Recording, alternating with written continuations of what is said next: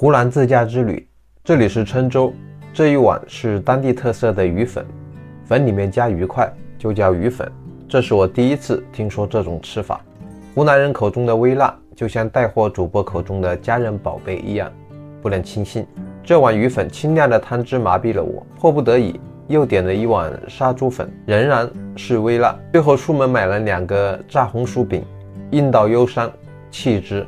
吃完早餐，驾车出发，开往下一站衡阳。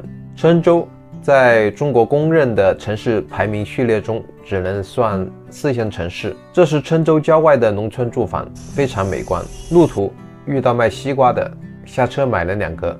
关于西瓜，中国人总能想起2句影视梗。第一句是你这瓜保甜吗？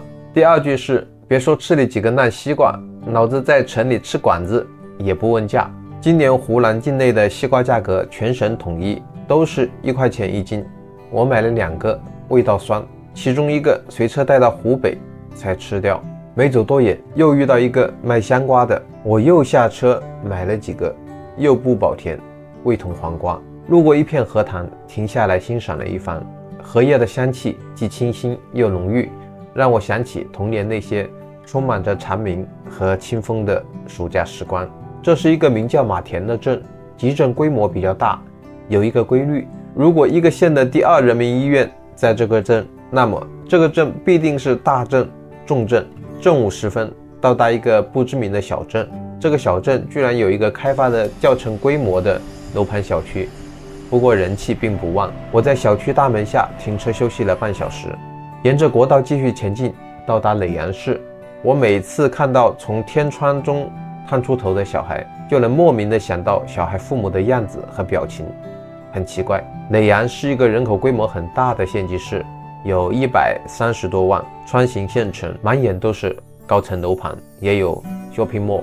以上这一路经过的村镇县市，几乎就是中国最普遍的风貌，是中国基层发展水平的象征。到达衡阳市，我发现一座宏伟的跨江大桥能大幅度地提升这个城市的气质。不信，你们可以去对比一下没有大桥的城市。跨江大桥象征着科技与繁荣，也是城市图景里最灵动的一笔。傍晚从衡阳市区出发，去市郊一个景区参加《西游记》主题巡演。乡间小路修得非常漂亮，晚风吹拂树枝，大片的稻田旁浮动着青苗和泥土的芬芳。稻田里长了许多杂草，在我们小时候，这样的杂草是要拔掉的，因为它会抢走庄稼的肥料和养分，会导致减产。拔草很辛苦，还要注意不能误拔了水稻。现在人们不再去拔杂草，原因只有一个，就是农业的产值太低，拔草又没有办法进行机械化操作。拔草这么辛苦，最后增产的收益还不够吃一顿麻辣烫，也就懒得管了。杂草的小命得以苟全，最终靠的还是科技以人为本，以及市场经济的持续发展。在这个景区大致的逛了一圈，基本定位就是一个乡村游乐园。今年夏天，全国掀起一股《西游记》主题娱乐风潮。《西游记》在中国不能说有广泛的群众基础，而应该说是绝对的群众基础。男女老幼，谁不知道孙悟空、猪八戒呢？有认知铺垫，然后成本也低。晚上买一些《西游记》的服装和道具，招一批村里找不到工作的待业青年男女。你演金角大仙，他演观音菩萨，一个草台班子就搭起来了。到了整点时间，巡演正式开始。开始啊！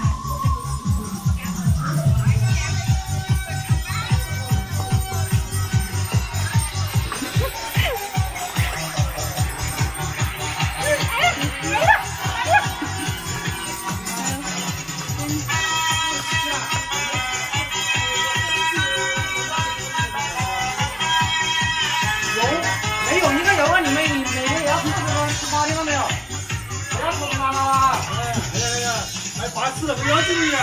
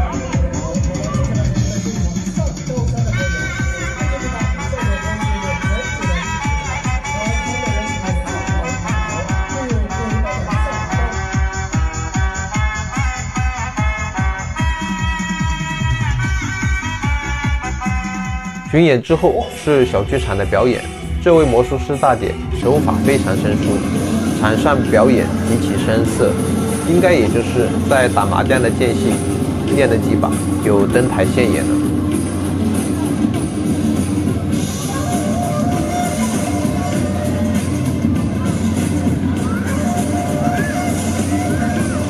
魔术师大姐最精彩的表演来了，这一段还是有点水平的，我无法想出她是怎么做到的。哦，还有一个，哈哈哈。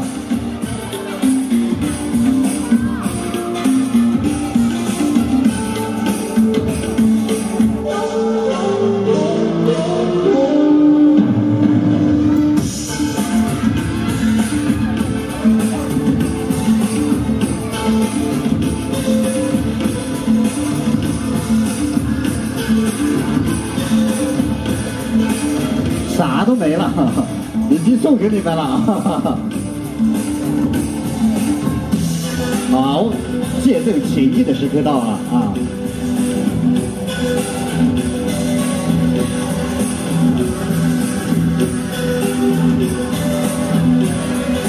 哦，还有一个。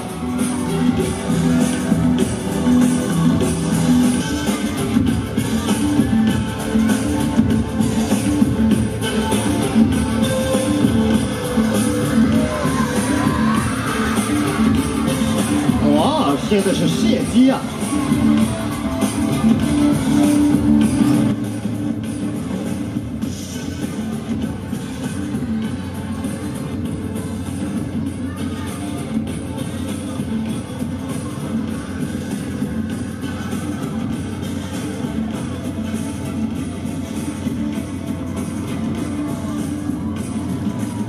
好，鼓掌的方才，哈哈。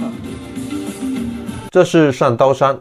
刀山有点小，如果我在云南看的上刀山是珠穆朗玛，那这只能算广州的白云山。宣传的是山羊走钢丝，我看到的是老羊转圈。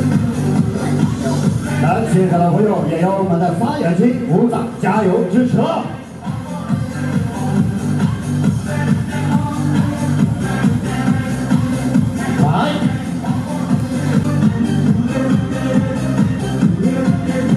好，再来一次。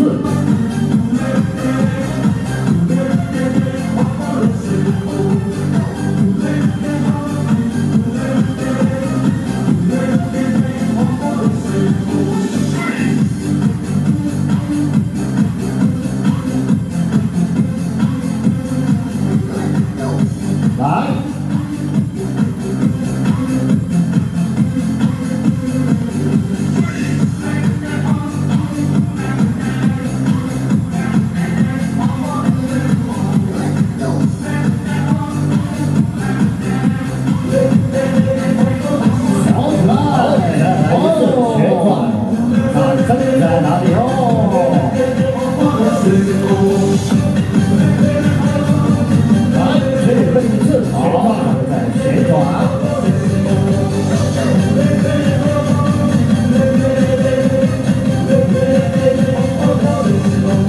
小狗们的表演技术难度太低。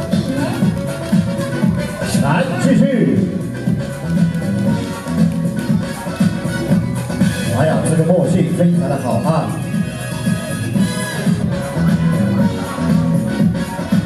好，接下来这个也是结尾啊，也是需要两个动作一起来完成，一个人推，一个人钻啊！来，现场的朋友，掌声尖叫声，拍一下！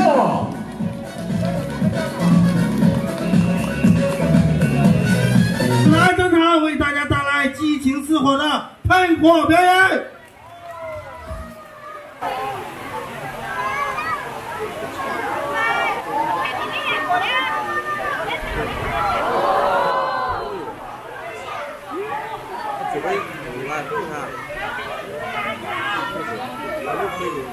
汽油啊，不是水。你看，你看，看，哎呦哎呦！好热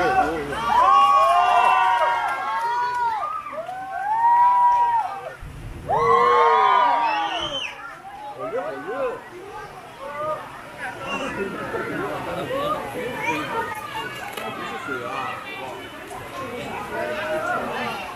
妈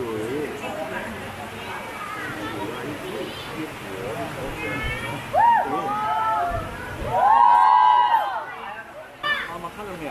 过来。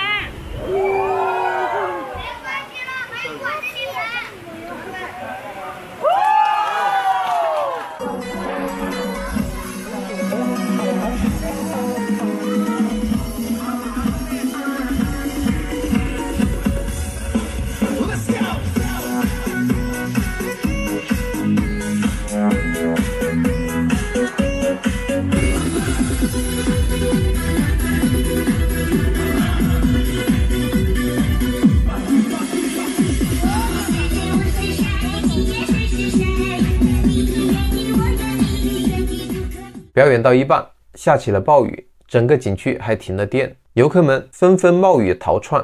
守门的工作人员为了稳住局面，为后面的篝火晚会保留一些人气和人头，苦口婆心的劝阻，收效甚微，游客还是走了近一半。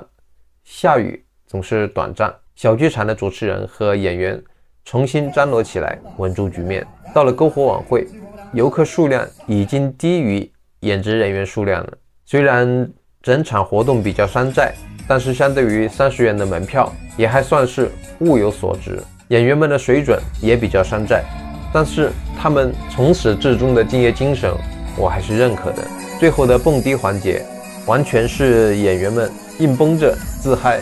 那摇摆的观音，那舞动的巡山小虎妖，还有整场活最多、工资估计最高的孙悟空，大家尽力搞活气氛的努力，让我甚至都感到了久视的尴尬和一丝的感动。